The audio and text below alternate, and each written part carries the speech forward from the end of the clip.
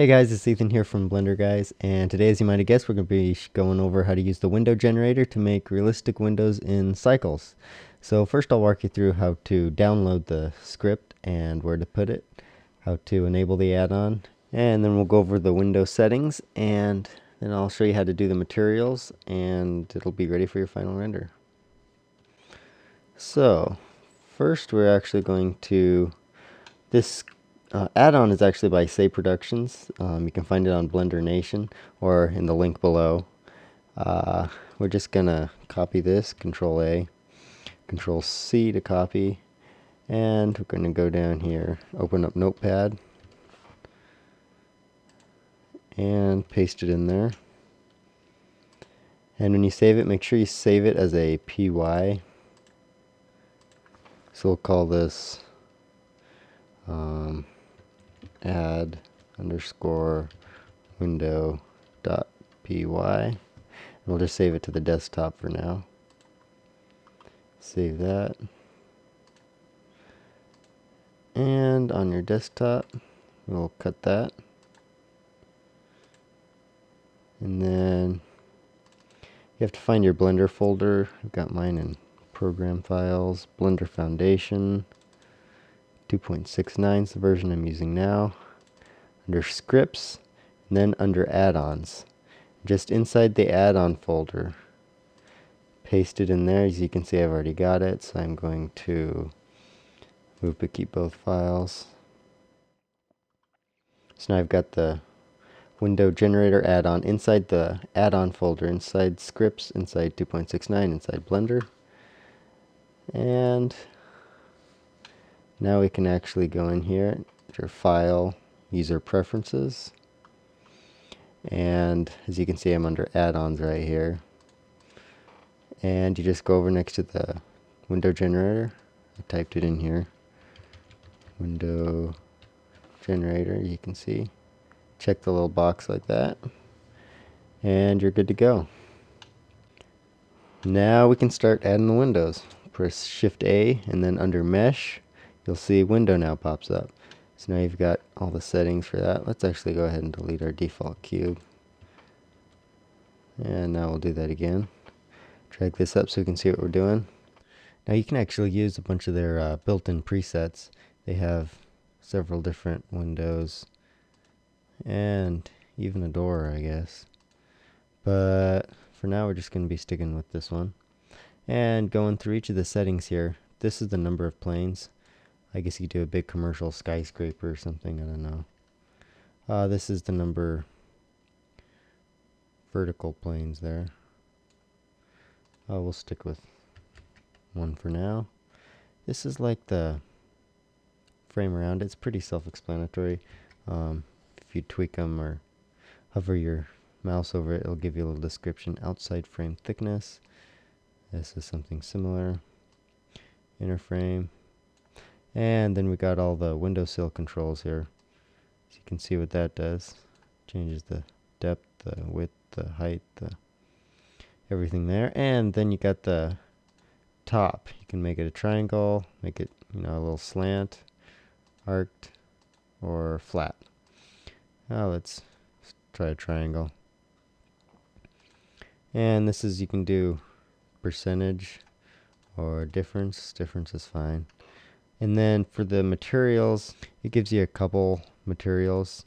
The wood's really not all that great, especially in Cycles. It's just like a gray color or something. We'll change them both to PVC. I think most modern windows are PVC looking.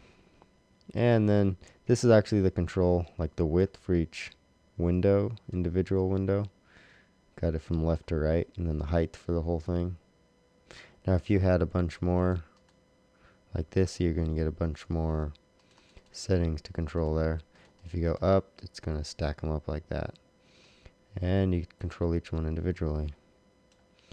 So that is most of the settings on this window generator. We can go ahead and go into the materials panel. Change over to Cycles here. And we'll use nodes. We're actually going to change plastic to PVC and marble to PVC. So the only nodes we're actually, the only materials we're going to make is PVC and a glass material, just to simplify things a little bit. So I'm going to open up my node editor down here.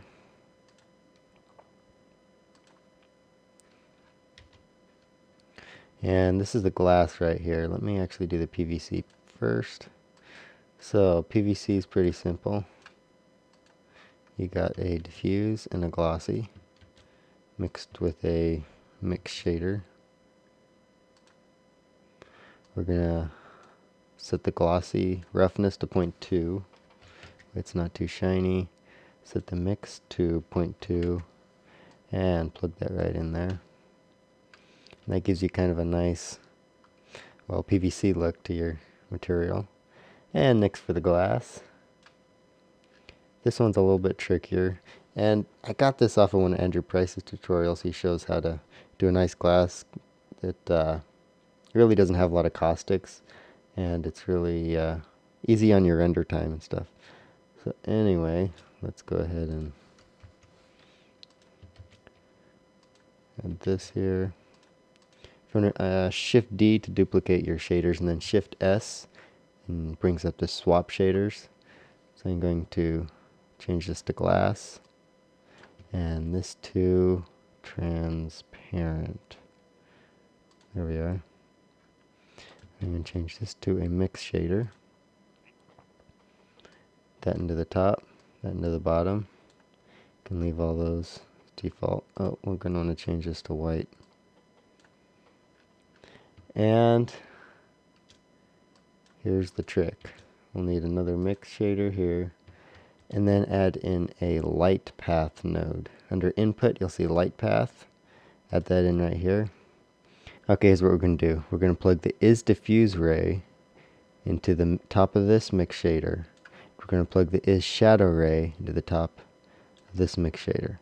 That gives you a very nice glass shader. So now that we've got all the materials done, we can go ahead and create a few more windows here.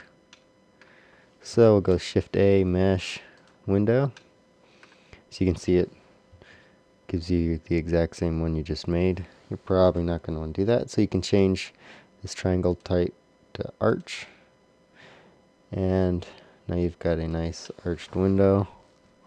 Change the size down a little bit. Not quite that small. Let's go ahead and add in a new one. And we can make this actually got a nice. So that is how to create realistic windows from the window generator add-on in Blender Cycles.